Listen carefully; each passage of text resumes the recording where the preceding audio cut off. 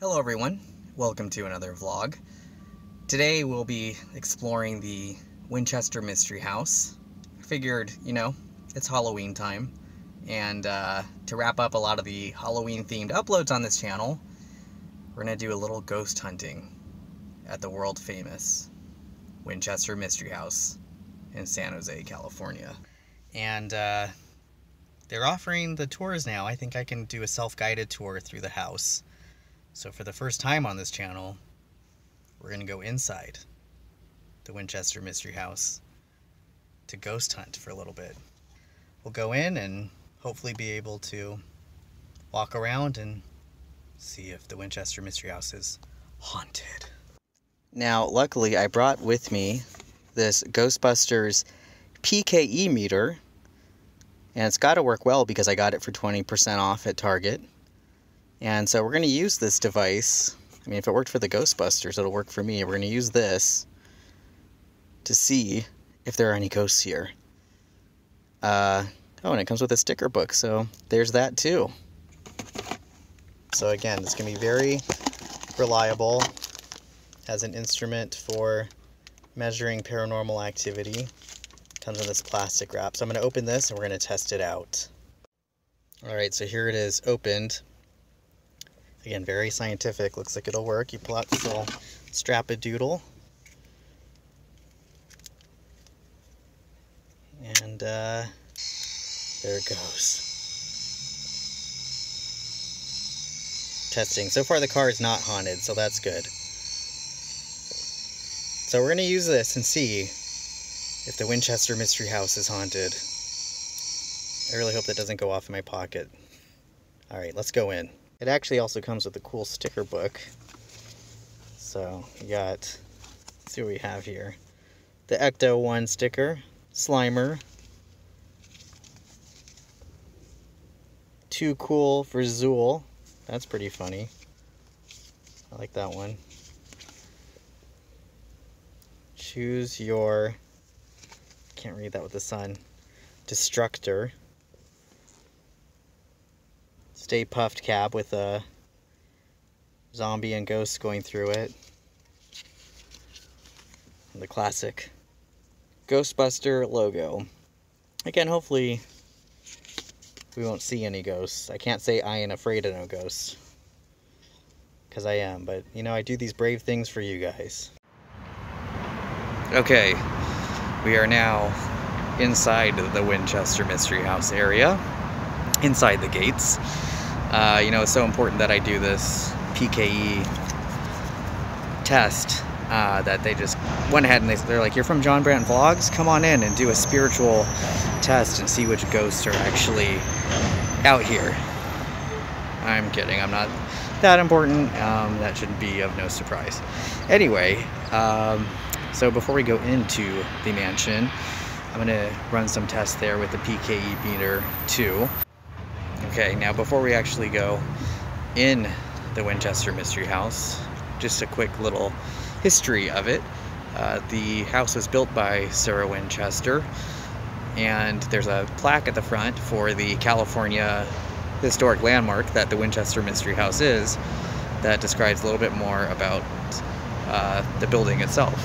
So Sarah Winchester was the heiress to the Winchester rifle fortune. Her husband and small daughter both died, I believe, of tuberculosis. And when she was out east, she apparently consulted a medium who told her to move west and to continue to build a mansion, build and build and build for the rest of her life to appease all the spirits killed by the Winchester rifle. So she did just that, came out to San Jose, California, bought an 8-room farmhouse and expanded it into the giant labyrinth of a mansion that you see behind me. So again, there's kind of like dedications to those killed by the Winchester rifle in the garden itself. You can see that deer behind me. And there's a Native American that I'll show in a second, statue that she sort of dedicated in honor of that and to, again, supposedly appease the spirits of those killed by the Winchester rifle. I'm gonna actually go inside the mansion this time for the first time on one of these vlogs. They're kind of strict about no video in there, so I'll take pictures and narrate through those and let you know if the PKE meter reads anything in there. So we'll go inside first, and then we'll tour these gardens after. So here's the Native American statue I referenced also. Okay, now we're gonna actually go inside. They don't allow video, so we'll go through some of the pictures that I'll take. Alright, so once you actually enter inside, you can see these two doors, one showing on the right, one that Sarah Winchester could actually fit under. She was very small. It was 4 feet something, I believe. And then shortly after that, you enter a room with a carriage that they had here, and that just seemed creepy in and of itself. And then very quickly you see the staircase that goes to nowhere, and this could have been architecturally just a mistake, or it could have been to confuse the spirits. They don't know exactly why. And then from there you are brought into a glass showroom with doors and windows that were never actually used in the house, that were just stored and found at the time of Sarah Winchester's death. So it's a very impressive, very expensive set of doors and windows, very detailed. This spiderweb looking one is actually pretty famous as well. And then you're brought into this unfinished hayloft room with a chair with a mirror on it. Didn't capture anything paranormal here, either in person or with the PKE meter, but it looks like a room that would definitely be inviting to ghosts. And then one of the bathrooms actually have this spider web design in the windows that was designed by Sarah Winchester.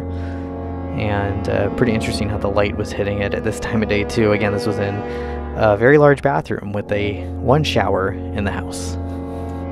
And this is Sarah Winchester's favorite bedroom. It includes a picture of her and her husband, William Wirt Winchester, and the very large replica bed.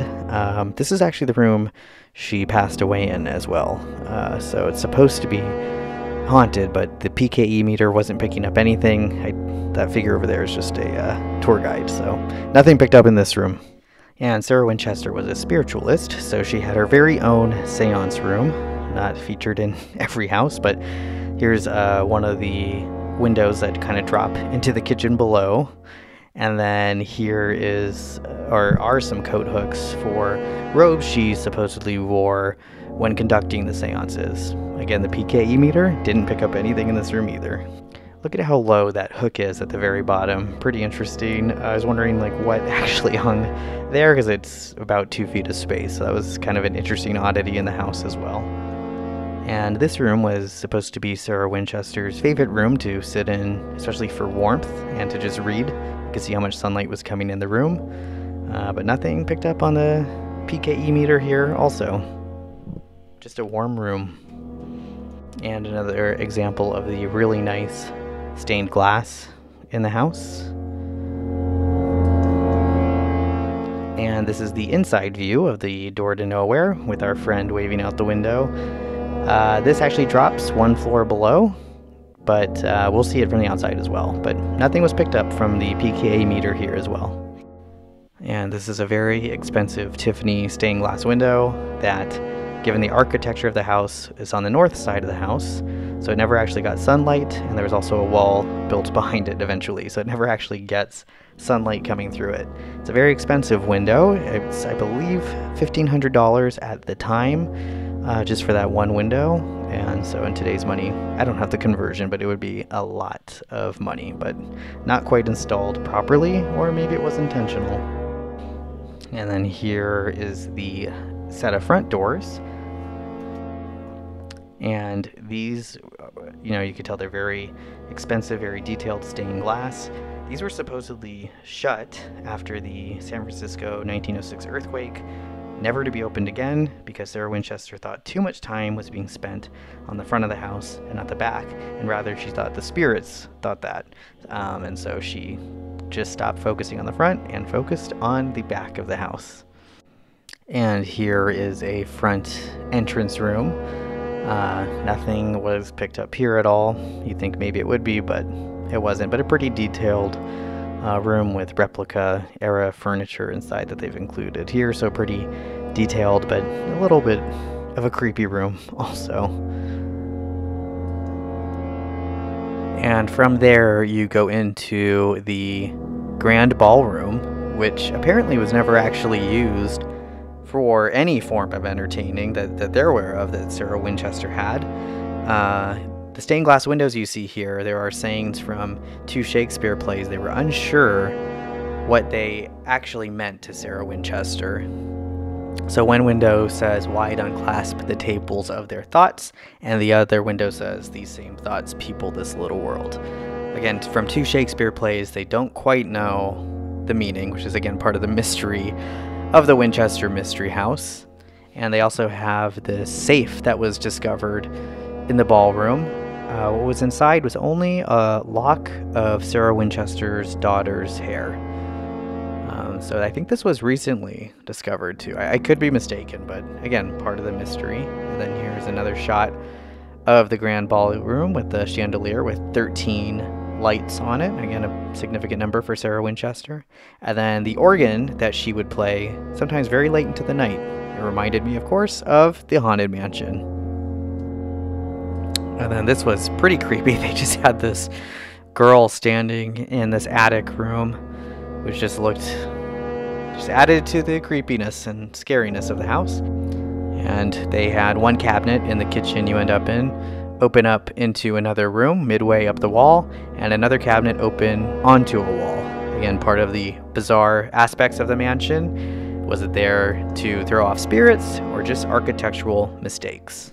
And Sarah Winchester never actually used any blueprints for the house. She would often draw ideas she had on napkins and give it to her carpenters and have them build from there. So could just be a mistake given that. And from there you end up in the Venetian dining room, which towards the end of her life Sarah Winchester would have dinner, I believe maybe lunch too, but mainly dinner every night in this dining room. And this is where the tour ended, and 0 times did my PKE meter go off. So unfortunately, I didn't find any ghosts. You might have heard or seen something in the pictures. Well, not heard because there's no sound, but you might have seen something in the pictures. So let me know if you did see anything. The meter didn't pick up anything. Alright, so the PKE meter didn't pick up anything inside, but I did take a lot of pictures, and as I narrate those, maybe there'll be a ghostly figure in one of those. Let me know if you see one in the comments below. But didn't see anything myself, didn't experience anything weird, except for a draft in one area, and then of course they had the kind of creepy things on display that look like they are ghosts, but they put that up themselves. So nothing from me, nothing from the PKE meter, but you know, we'll try again another time, maybe. Anyway, let's go ahead and walk through the garden area. I think there was some presents here. I'll go around with the meter. Anyway, let's go ahead and go through the garden area now. I'll bring the PKE meter with me. There was some suspicious activity, I thought. So we'll go ahead and see if we capture any of that and walk through the garden. They've added narration to the garden tour, so we'll go through that part. Yep, this is already starting out very creepy. Well, that was pretty creepy sounding, but still nothing on the good old PKE meter there. But maybe I should stop horsing around. Yay or nay? Ugh. Okay. This room should be picking up something.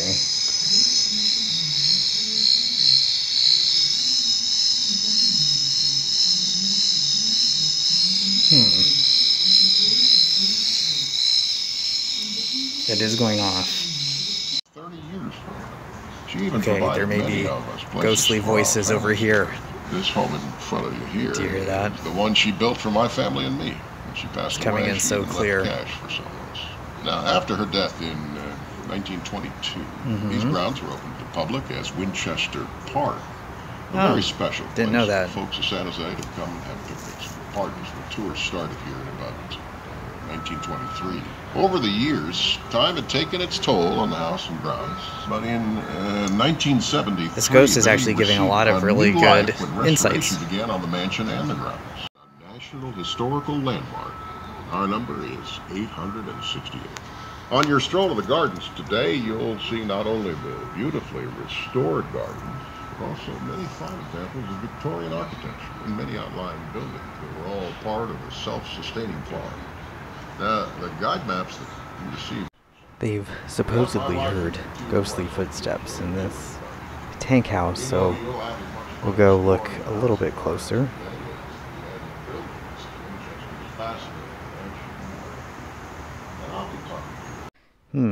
Nothing too suspicious in here. I am getting the sense that there's like a ghostly presence near me, but not quite sure why. Okay, there should be something picked up around here. You have this whole cemetery area right below Sarah Winchester's bedroom.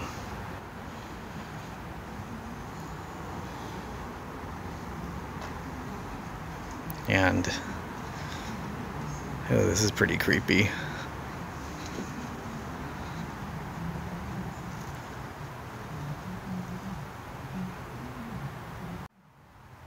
Oh yeah, this is extra creepy. Okay, let's see if it goes off over here.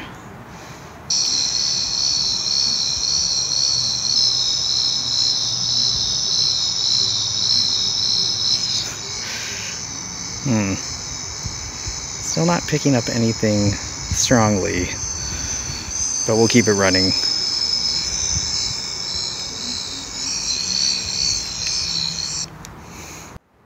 Let's go right along here too.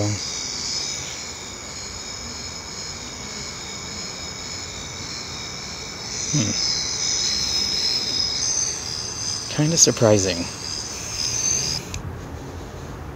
I feel like I hear another ghostly voice over here. The garage that you're standing in has a wooden floor, and in the back over there in the corner is a sunken pit to make it easier to work on the cars. Today, the garage is used to store some of the building materials that remained when Mrs. Winchester died. You can see some of the decorative wood molding, trim work, windows and doors, turned posts and spirals. Some of these materials were originally used on the mansion, but have been removed after the mansion had been damaged by an earthquake. Other pieces were removed. Those items are removed. Maybe it was the ghosts. I don't know. PKE meter's not going off here though, despite the ghost talking to us right behind me. Okay, going now towards the front of the house. See if there's activity there. And it's all decked out for Halloween. We'll go up close to see a little bit more of what's been done for Halloween this year. There's another ghostly voice I hear that might tell us a little more about this house. Let's see if we can get the PKE running. Oh, it's going off. Let's listen to what she has to say. I was one of the neighbors to Mrs. Winchester. I never did get to see the inside of the place. The lady pretty much kept to herself. She really did love talking to the children. She used to have ice cream parties for them in one of the gazebos. That sounds nice. The rumor changed a little bit over the years. Take these gates, for example. Why, they used to be located in the middle of the road. But as the city started to grow, they had to be moved. At least they did name the street after Mrs. Winchester. That's true. It used to be 161 acres to this estate. But with the figure in there. Acres. Well, anyway, back to the stone pillars. There used to be two beautiful inscriptions on the pillars. One of them simply read, S.L. Winchester. And the other one read, don't know exactly why she did it. Sometimes people think she built the mansion where the spirits of the Indians shot